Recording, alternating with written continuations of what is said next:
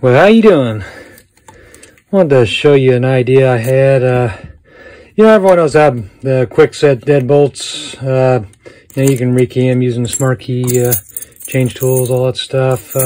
But something that a lot of people don't know, and I will mention real quick. I know most people know that there are Kwikset is now making a keyway that's the SC1 keyway, and that's where I bought the kit where you get the rekey tool, all that stuff, and you can rekey it.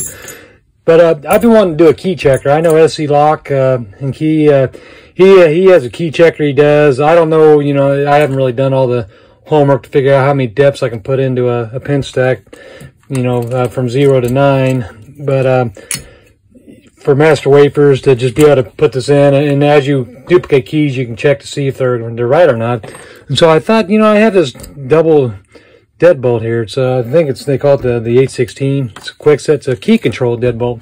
So you can't master key Smartkey, but you can have deadbolts that will allow more than one type of key with a different key cut.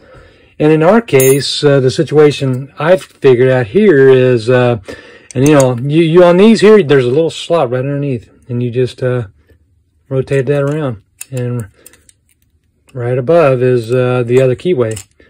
And in this one in particular, it came with this one right here, which is a different key than Kwikset normally has. It's actually a control key style, just for, and that's what it says, do not duplicate. I believe the key number is like a 40081, and that's what works for this, but it will not fit your normal Kwikset key. They won't fit. It's a different keyway. It's a control key, and they make that just for these deadbolts, so a landlord can actually go and rekey some. So what I did was I used my schlag, however you want to call it, keyway, and I put the one I bought with my new rekey tool. I just wanted to have one as a key checker. So now I have both keyways in one deadbolt. So you can use a schlag key on a Kwikset deadbolt that also has a Kwikset key for this key control. And so I thought it'd be kind of a neat idea for a key checker. So I'll mount this onto something like this here, and maybe even mount a couple of different styles. What other? I know Kwikset makes that keyway and Wiser too. I don't do a whole lot with buying Kwikset, but unless I need to. But they have their hands on a lot of things. But it is kind of fascinating now that I can go ahead and rekey a lock, and then install them. And there's times where you want to check all your duplicate keys. I can just, it just takes like 10 seconds to go on ahead and put your old key in there, push that, pull the key out, and then, put your new key in there, and then double check everything. Well, the same goes with the schlag style here. Kind of hard to see and see the camera at the same time. So now I can actually do that too, and all on the same one. And so it's a key checker for me, but most people, it would be, maybe you can also use the control key, but if you want, like, part of your building has Kwikset, part of it has schlag, you can, tell someone to go on ahead and use that keyway. Now, you call it the faceplate. I guess I can rename this now and call it the toilet seat, because you'll have people arguing over which side, you want to use, if you're coming in with the schlag keyway or the Kwikset keyway. Of course, you know how it is. Someone will say, well, I wish you'd leave it down. And no, I wish you'd leave it up. So, anyways, I just thought I'd throw this together, thought it was kind of a neat idea.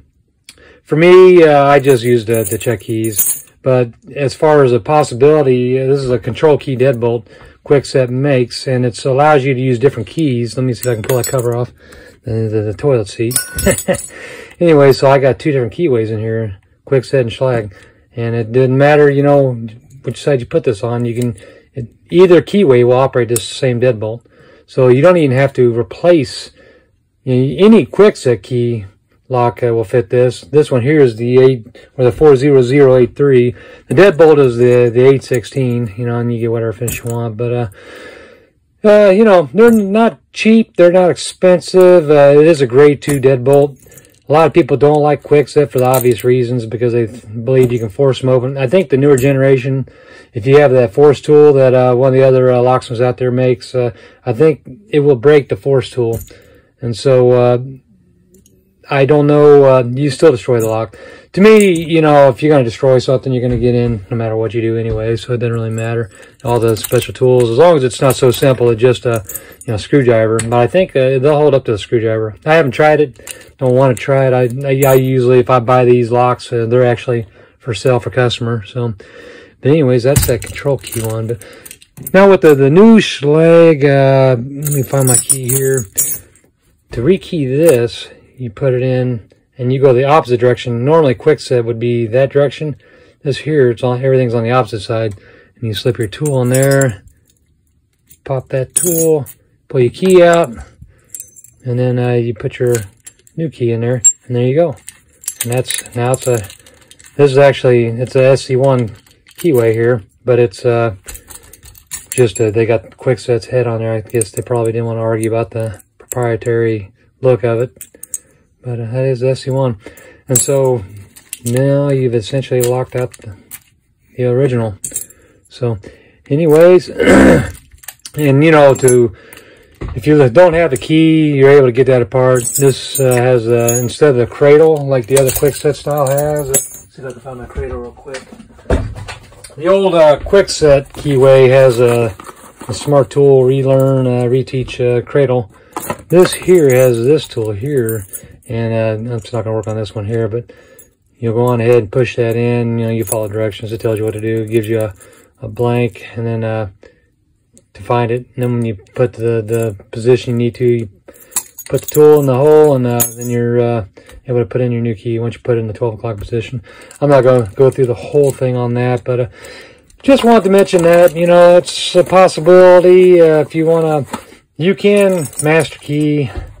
I say, you can use multiple key biddings on a Quickset deadbolt, but it isn't a true master key where you actually have master wafers in there. And you know, the thing with like the master pins, like when people talk about when you rekey any key or any lock, you're supposed to check for master pins. The whole thing with the master pin is why you check them. There's a couple reasons, you know, maybe more, but off the top of my head, the main reason you check for master wafers, the pins, is because you want to make sure that you can reduce the amount of keys that can actually operate that. For every wafer, you've created an extra shear line, and so you know, I know like best. Sometimes I've worked in buildings where, you know, they've had multiple the pin stacks where they each had master pins in them, and you know, who knows how many keys. I mean, you can do the math. It's exponential how many keys could actually work that. Granted, in our system, I mean, that's why you use restricted keyways. We used M there. I've seen D, E, J, whatever, different places, but most areas, you know, they try to stick to the best. Will tell you which ones they recommend for your area based on what they know is already out there, and you know, the possibility of exposure. But this is pretty cool. I mean, you can use 2 different Quickset keys.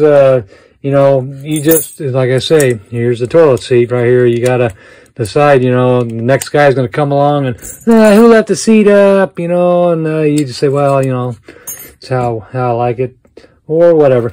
Half time I go to a house that locks like this anyway, so who cares?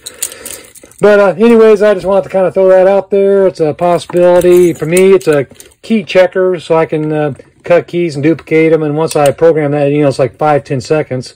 Then I can just check all my keys on there. If I have to duplicate 20, you know, keys off of one key, then I can go on ahead and check every one of them. And right there, instead of walking around each door. These are pretty accurate, you know. I think 2 to 3 thousandths max is what it'll allow, plus or minus 2 to 3 thousandths. But anyways, that's just really all I really wanted to show. Like I said, it just a kind of a cool idea. I figured SC Lock and Key, he had another way of doing it with different ones. You may have to put more wafers in, but anyways, if you just want like one deadbolt with 2 different keyways, to do key check for Quickset or SC1 Schlage, well, there you go. That's an easy way to do it. Thanks for watching. I'll talk to you later. Bye-bye.